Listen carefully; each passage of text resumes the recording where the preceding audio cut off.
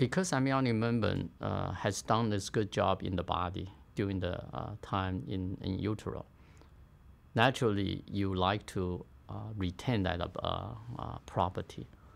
And there's no better way I can see to preserve this biological property effectively other than cryopreservation.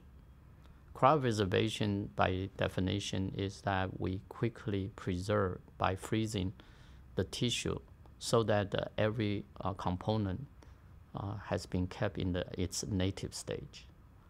And we also have the ways of eliminating the living cells within that tissue so that we can avoid the rejection.